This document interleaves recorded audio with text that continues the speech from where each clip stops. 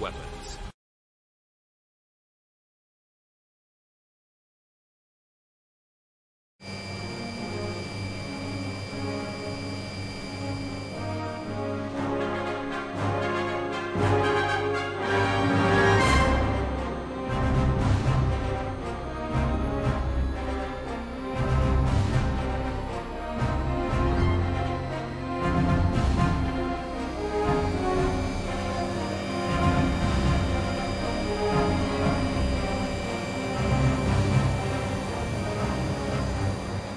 Kenya had deployed under 3,000 troops to seal off Al-Shabaab strongholds in the massive and rough terrain.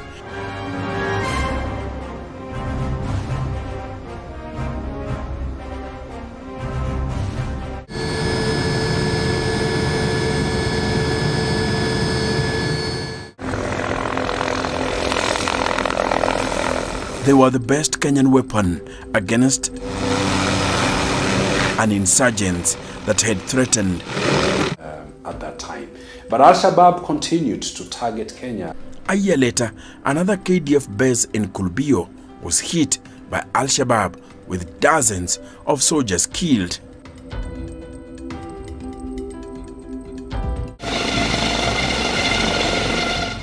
Cross-border attacks had reached the boiling point, and so Kenya invaded Somalia to pursue the terrorists.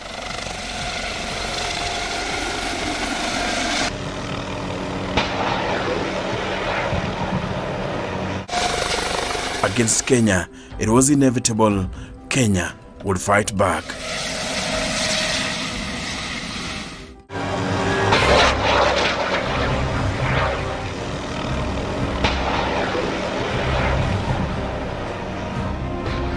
On his orders, Kenyan soldiers began strikes against Al-Shabaab militants, and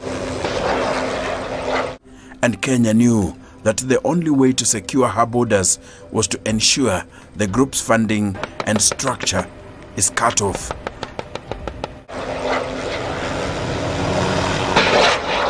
In the air, and of course, the deployment of NIS. The attack was relying on... We were very angry, but 20 minutes after that, we saw the air power. Now we saw the YY helicopters came and started firing the enemy from above.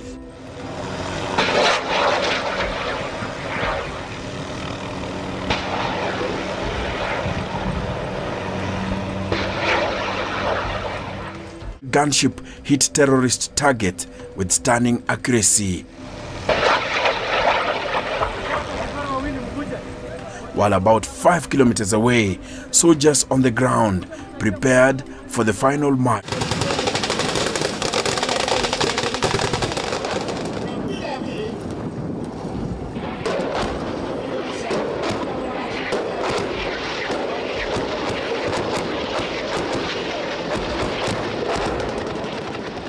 While that of commanders and divers was undertaken in Mkunguni between September 18th and 23rd, 2012.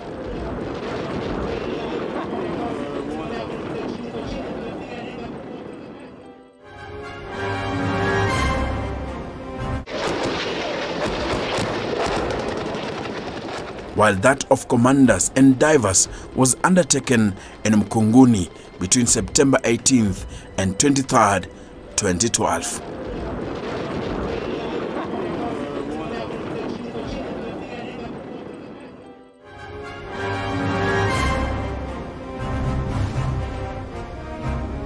Before the defining raid, the Kenya Defence Forces had conducted tactical estimates and arrived at 3 courses of action. The first one was the capture of Kismayo through Kulbio Husingo and Bulahaji.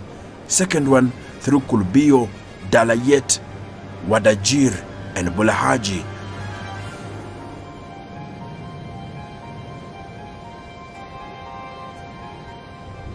Or through the Indian Ocean using amphibious landing at Jirole through Kulbio, Manda Indian Ocean and Bulahaji.